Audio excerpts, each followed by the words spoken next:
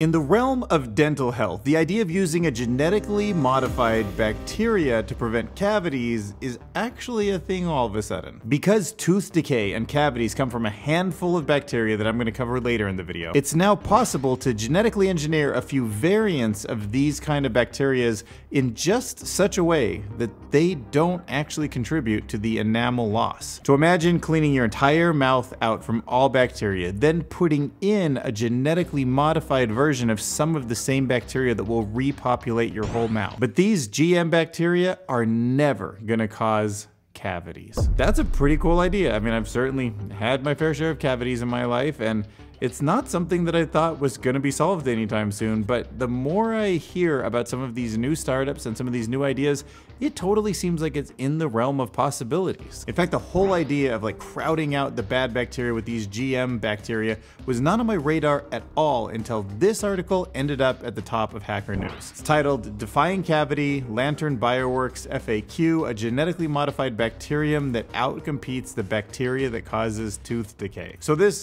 product, it's hard to call a genetically modified thing a product, but I guess it is if they've tweaked it in such a way that it's a product. And it's not even entirely out of the question that this is literally just a scam. So I could be totally giving you bad information, like I'm not promoting this thing. But the pitch deck makes me feel like it's feasible. The fact that the bacterium already exists and it's been derived from something since I think it was 1985, I had to just explore this concept to see if I can count on having a new type of bacteria in my mouth sometime soon and never having a cavity again. That just seems kind of incredible, and I haven't seen any other YouTube videos about it. Is this bacteria really safe? Like, what could the knock-on consequences be of like disrupting your mouth biome in this way? The bacteria, as it's proposed, actually secretes a little bit of antibiotic that it's not susceptible to. So if you kiss somebody, is it going to just instantly crowd out all the bacteria in their mouth also? And that might be good for them if they don't like cavities, but they didn't really ask for that genetically modified bacteria to take over their mouth, you know? How do we know that this bacteria isn't harmful in some other way because of its modifications? How much are you going to charge for this bacteria, and how do you enforce payment if it can just be like copied in a petri dish? If it was in your mouth and you decide you don't want it anymore, can you even get rid of it? Like, was it susceptible to just normal antibiotics and you can put the bad stuff back in that creates the acid that eats your enamel? Is it inevitable that the ones that you're crowding out currently become antibiotic resistant at some point and then just work their way back into our mouth? What's the new byproduct if it's not something that's acidic? Is that damaging in any way? Is that okay if it's swallowed? If it goes into our body, does it go through the system? Like, what is that thing found in nature anywhere else? Can you prove that it's safe? Did the team that's trying to raise money to do this already put it in their mouth? So get ready for an incredible oral experience as we talk about all of the different bacteria that are probably in your mouth right now, fighting for space and doing all sorts of interesting things to your teeth, to your gums, to your tongue, to the roof and bottom of your mouth. It's crazy in there. So collectively, all the bacteria that live in your mouth are called the oral microbiome. And the main way that it contributes to tooth decay is by metabolizing sugars and carbohydrates, because it metabolizes them into a byproduct that's acidic. And as that acidic byproduct sits on your teeth, it actually tears out your enamel. So there's a lot of complexity in the way all of the different bacteria interacts with each other, but we're gonna break it down to the 5 most important, the top of the chart. And by far at the very top of the chart is a single bacteria called Streptococcus mutans. This is the most well-known bacterium associated with tooth decay. There's a number of reasons why it's so bad. One, its favorite place to live in the mouth is on the tooth. It just loves the outside enamel. That sucks for us. Second, not all the bacteria have acidic byproducts in your mouth, but this one definitely does. So it has a double whammy effect. And just to remind you, if you have any kind of standard American diet, the SAD diet like I do, you are covering your mouth in the kind of simple sugars and carbohydrates, essentially transforming sugar to acid, and that means soda to acid, that means cupcakes to acid, and cereal to acid, and all sorts of other things that are really easy to find in our diets. The next would be Streptococcus sobrinus. So similar to the last one, it does have a very acidic byproduct. It doesn't tend to always live on the teeth as often. It's also not as abundant in the mouth, but still a problem. Lactobacilli is another bacteria that also contributes to cavities. So it's less abundant in the mouth overall, and it actually doesn't have a super acidic byproduct when it metabolizes sugar. However, you find it in super high numbers once a cavity has started to develop. develop. Because the thing about this bacteria is that it loves to live on top of those acidic environments, and once you have a cavity forming, you've got like basically a pit, like imagine a hole in the ground where the water is starting to like flow into it, so even more acidic byproduct is going in there, and this bacteria loves to eat that, so it's in there too. So the acid's eating the enamel, this bacteria is in there eating the acid, and this bacteria also contributes to the lower level decay. And as you go even further down and you eat your way through, you end up with something called actinomyces. So this is another bacteria that you find deep inside of a cavity. And when this bacteria shows up, you're starting to talk about the first stages of real tooth decay, particularly all the way down in the root of the tooth. So when actinomyces show up, like, you've got some serious issues in your mouth. And finally, a term you may have heard, but you might not have even known you were talking about a bacteria: gingivitis. Technically, the full term, which I'm totally gonna butcher right now, is Porphyromonas gingivalis, something like that, but it's the bacteria that's super associated with gum disease. And when this bacteria is all around the mouth, it helps support the pathogenic types of bacteria, which indirectly support more and more cavities. So now let's talk about this proposed solution. Enter the new genetically modified BCS3-L1, or you can just call it by its brand name, Lumina. And yes, it has a brand name because it was genetically modified, so it's not just a generic bacteria, it is owned by someone, kind of. And if you had to guess what this bacteria is derived from, you can just go back to the top of that list I just gave you and notice that Streptococcus mutans is the bacteria that causes the most problems in our mouths, and that is also where this was derived from. So the bacteria was genetically modified in a way that gives it 4 different functions from its original derivative. The first is totally mind-blowing to me,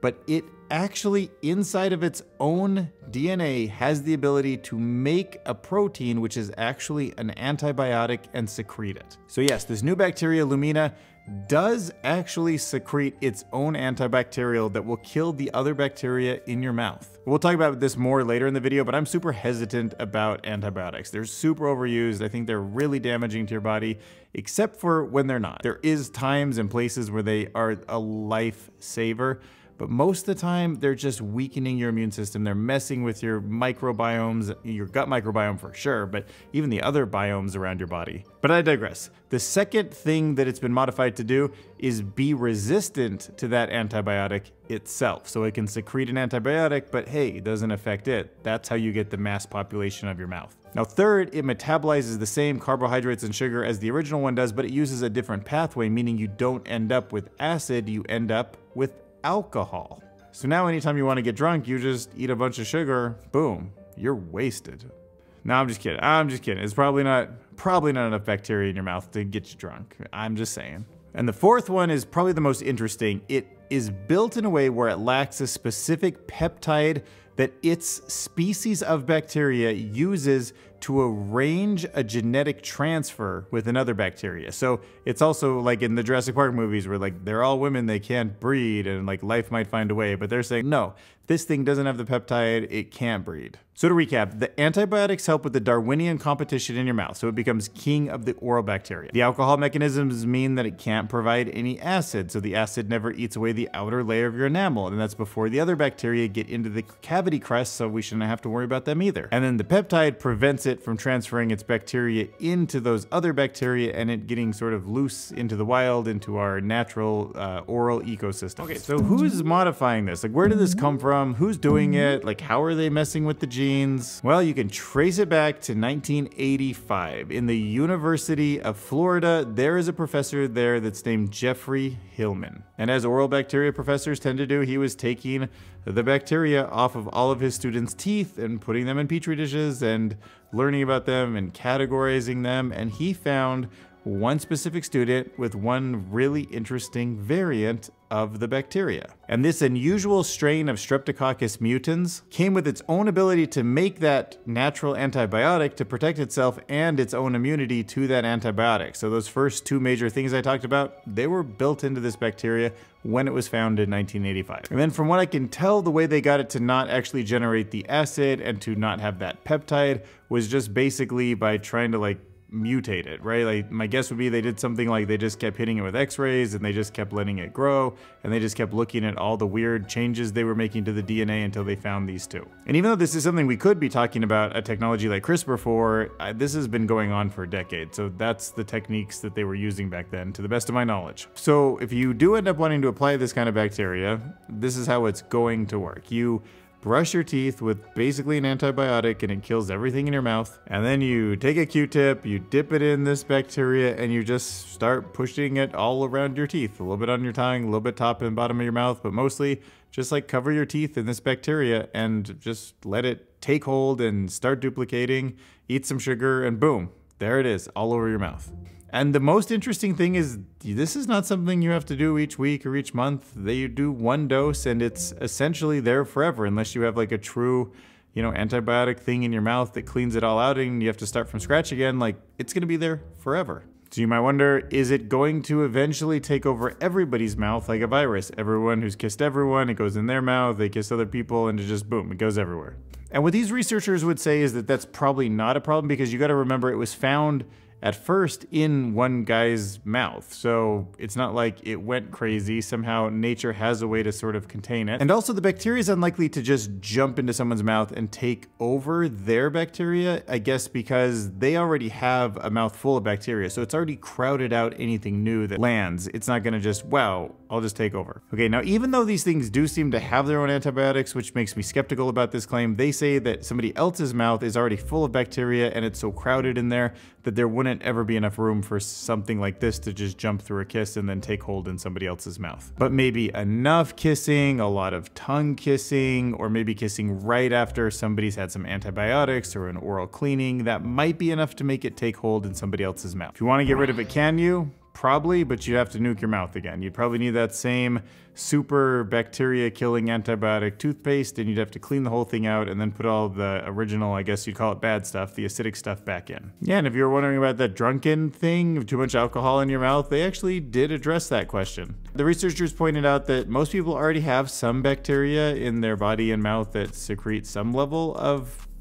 alcohol. In fact, crazy side note, this is a real thing and it's called auto-brewery syndrome. And that's actually a condition that really does happen in some people where bacteria that create alcohol get so out of control that the person is just drunk all the time. They're always under the influence simply because the bacteria that just live on them and in them is creating so much alcohol byproduct. Like here in the case studies, you can see in 2019, a 25-year-old man presented the syndrome. He had alcohol intoxication, dizziness, slurred speech, and nausea. He had no prior alcoholic drink, but had a blood alcohol level of 0.3. But once he was given an antifungal daily for 3 weeks, that bacteria was gone and he resumed not being drunk all day, every day. So anyways, I just had to share that one with you. It's still in the sort of theoretical stage in the sense that they haven't done enough testing to get it approved by the FDA in any way. There's sort of some weird workarounds that they're working on too, where it might not need to be like full-blown FDA type thing and it could actually be more approved as a supplement, which seems super crazy to me, but maybe not. I don't know. If a bunch of dentists look at it and they want it, I guess it's safe enough for me. But I would love to see a one-time solution for cavities. It just seems like it might actually be possible. That would be really cool if that does get figured out and tested and enough people take it serious and it's looked at and it becomes a straight up product that we can all buy at a reasonable cost and save all of that pain and money. No way. So floss that subscribe button, help me get to my next goal, 9,000 subscribers, and thank you to my first $100 patron, Rob Brown. That means a ton. Anything you want me to cover, send it my way. I would love to hear and learn about it. Hop on a Zoom, we'll chat, but that's awesome. Like, that really feels good to have somebody committing so much to the creation of these videos. So thank you, thank you, thank you.